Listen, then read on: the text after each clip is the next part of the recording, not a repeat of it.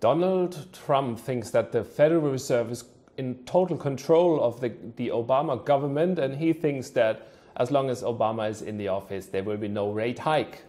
Ben Bernanke yesterday said that when recession strikes in the United States, then the Fed should use negative rates to stem against any weakness in the whole in the economy. Actually, so when you look at the U.S. economy, is it stable? Is it not? Is there a recession coming? Is there not?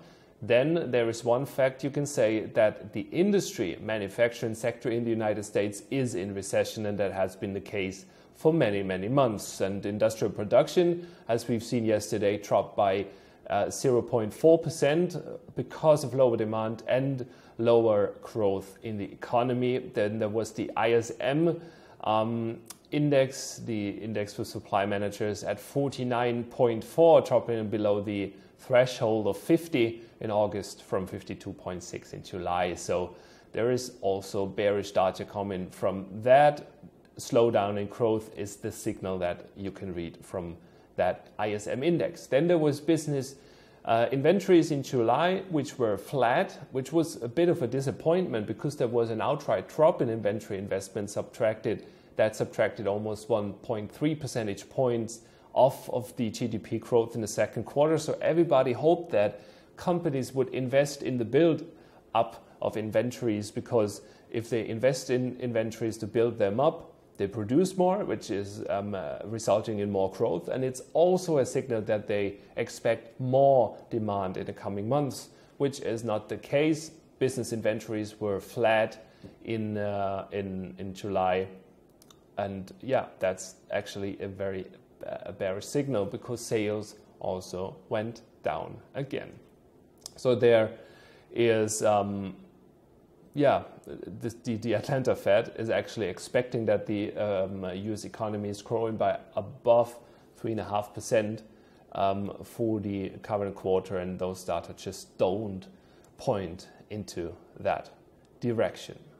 So to summarize that, the industry in the United States, manufacturing sector, is still in recession.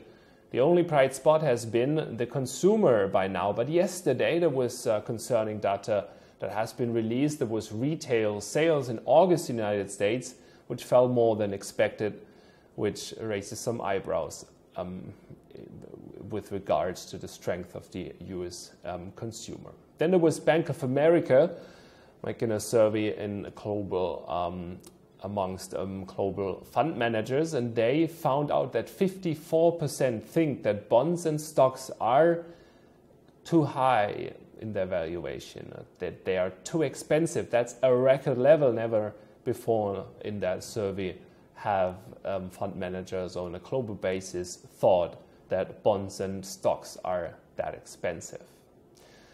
But the reason for that is the low rates and the specter of lower rates for longer. And actually yesterday, the Treasury yield curve steepened to its steepest level in about 2.5 months.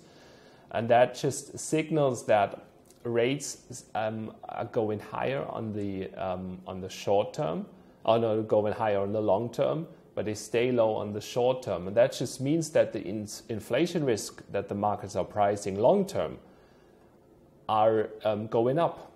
So inflation risk on the long term are going up, and that is a result of no hike.